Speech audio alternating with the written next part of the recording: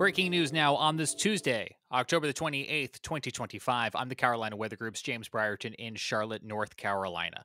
Destructive Hurricane Melissa is beginning the process of making landfall on the island of Jamaica. Latest satellite imagery shows the powerful Category 5 storm as it nears the island. It'll officially make landfall when half of that eye crosses on shore, a process that is now getting underway just after this 11 o'clock hour on this Tuesday. And you'll also notice in the top right portion of this satellite image, the storm is so powerful, it is creating what we call multi-vortices, or almost little storms inside the big storm. And you can see one of those ballooning up in the top right portion of this satellite image. We have meteorologists and scientists who are flying through this storm to capture vital scientific information. And this is video that they took from inside a NOAA aircraft as they flew through the eye of the storm last night on Monday night. This is called the stadium effect, and it is incredible video, and it shows you the exterior of that eye wall. And now National Hurricane Center meteorologists are warning those still on Jamaica to not be tricked by this eye wall. When the weather clears inside the eye wall, as it passes over wherever it is that you are sheltering from the storm, they are warning you, protect your life, stay in shelter, because the backside of this eye wall is pushing 200 miles an hour, making it one of the strongest storms, if not the strongest storm, in the Atlantic hurricane basin ever. We can take a look here at some of those stats. As we look at sustained winds, Hurricane Melissa officially at this hour at 185 miles an hour. But those same aircraft and those same scientists are flying back through the storm, and they are taking measurements in real time this morning, and they're finding winds near 200 miles an hour. If that were to verify, it would become the most powerful hurricane in record when you look at those sustained winds. And it is those sustained winds that determine which category the storm is on the Saffir-Simpson scale.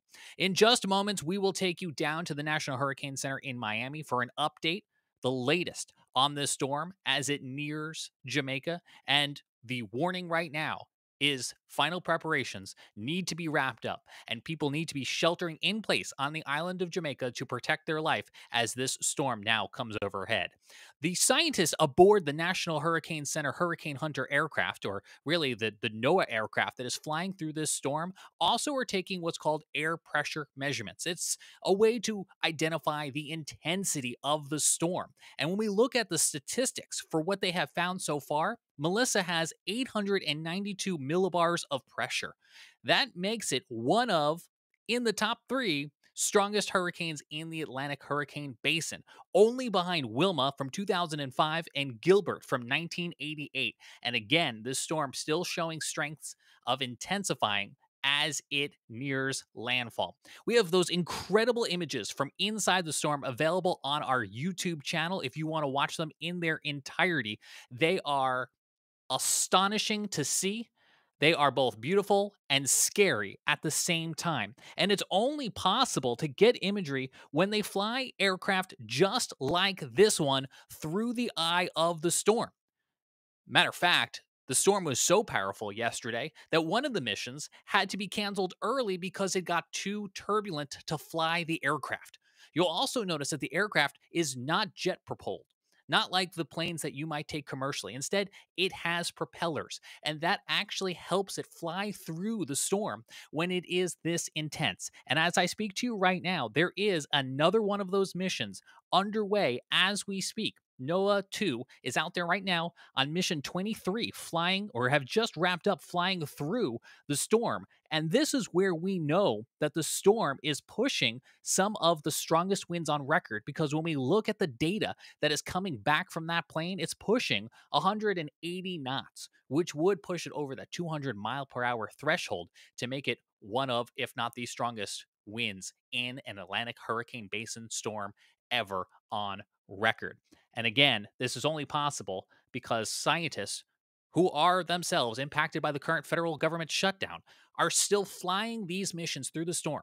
They are able to gather data that we could not get otherwise, because although we have satellites and we have buoys, when a storm is out over the Atlantic Ocean or any ocean basin, the best way to actually still get data is to fly straight through it and make a cross section of that storm.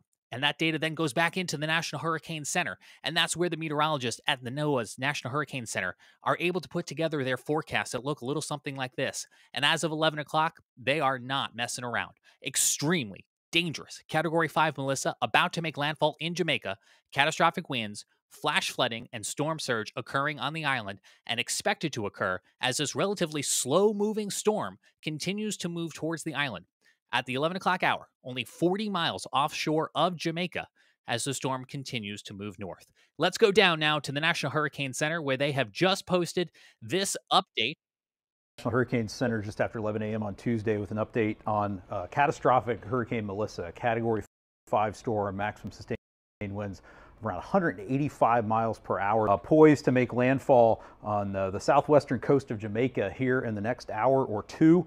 Right now, Melissa is now moving more steadily toward the north-northeast at 9 miles per hour. Expected to make landfall here in the next couple hours in St. Elizabeth, Westmoreland parishes. The northern portion of the eyewall now starting to move on shore in areas like Black River, Barbary Hall, Blunters. It's going to be a very dangerous scenario now starting to play out in the next few hours as the eye of Melissa moves across Jamaica today. Catastrophic wind damage expected in the eyewall here, total building failures, and the winds will be even higher up here in the areas of high topography. You could have wind gusts over 200 miles per hour in some of those high mountains here across Jamaica. We're also going to see that storm surge play out here in the next couple of hours along the south coast, near and to the right of where the center crosses the coast. Could see inundation of 9 to 13 feet above ground level with destructive wave action on top of it. So everybody in Jamaica needs to be in their safe place. Stay indoors. Do not go out when the eye crosses over. There will be a period of relative calm, but with the forward speed increasing and the very small size of the eye, winds will pick up and dangerous conditions will pick up very quickly as the backside of the eye moves through. So do not go outside. Plan to shelter in place throughout the day today. On the rainfall front, rainfall forecast has not changed, expecting widespread 15 to 30 inches of rainfall. Already seeing pictures of flooding in the Kingston area this morning. Isolated rainfall totals could be as high as 40 inches in locations, producing catastrophic, life-threatening flooding, numerous landslides in these areas. So just a catastrophic situation playing out here for Jamaica through the rest of today into tonight. Now zooming out to the impacts that we're going to see in other areas as the center of Melissa moves off the north coast of Jamaica. We're expecting it to make landfall in southeastern Cuba overnight tonight or early Wednesday morning. We have hurricane warnings in effect for much of eastern Cuba. Then the center of Melissa will move out into the southwestern Atlantic and through the southeastern Bahamas during the day on Wednesday into Wednesday evening, where we have hurricane warnings in effect as well. Storm surge along the southeast Cuban coast, 8 to 12 feet above normal tide levels. 5 to 8 feet of inundation possible in the southeastern Bahamas near where the eye passes through. And again, dangerous major hurricane force winds expected across portions of southeastern Cuba with 10 to 20 inches of rainfall, isolated rainfall totals here in some of these areas as high as 25 inches. Again, catastrophic flash flooding and landslides likely in areas of high terrain. Significant rainfall, 5 to 10 inches in the southeastern Bahamas. And we're still going to see heavy rainfall in portions of Hispaniola with 6 to 8 additional inches across southern Haiti, Dominican Republic, with dangerous conditions playing out there. So wrapping up with the key messages, we're just going to focus in on Jamaica right now. This is an extremely dangerous, life-threatening situation. Take cover now. Catastrophic winds with total structural failure likely near the path of Maria's core as the eye wall moves across portions of western Jamaica. Do not go out in the eye as it passes your area. Catastrophic flash flooding, landslides, and destructive winds are expected across the remainder of the island, causing widespread infrastructure damage, communications loss, power loss in isolated communities, and along the southern coast, life-threatening storm surge and damaging waves expected throughout the day. So please stay safe, pay attention to information you're getting from your local government officials and your local meteorological service, and come back here to the National Hurricane Center at hurricanes.gov for the latest on Melissa. Thanks for joining us. I'm Mike Brennan. Great update there from the National Hurricane Center. Appreciate all that they're doing to keep us all informed as we continue to look at some of that imagery from inside the storm that was taken during one of those recent NOAA aircraft missions.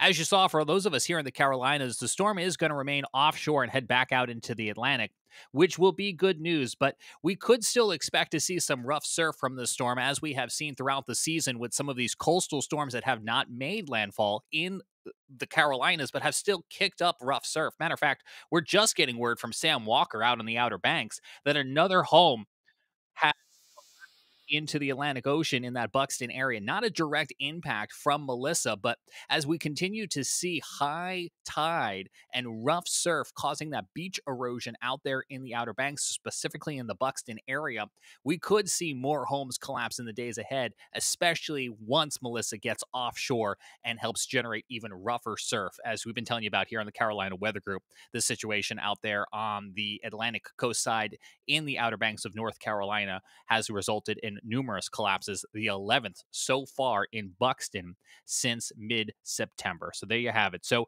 we will continue to provide updates for you as we get them. The storm, Hurricane Melissa, a historic Category 5 hurricane, beginning the process of making landfall in Jamaica on this Tuesday, October the 28th, 2025. If you're watching live with me right now on YouTube, we're going to take you back over to our Carolina Weather Net for real-time weather conditions across the Carolinas anytime. And we'll see you back Wednesday night at 9 p.m. Eastern for a new edition of our Carolina Weather Group podcast, each Wednesday at 9, covering weather throughout the Carolinas and beyond, as you can see right here as we look at this historic storm playing out here in the Atlantic Basin. But for now, from Charlotte, I'm James Brierton. Thanks for watching.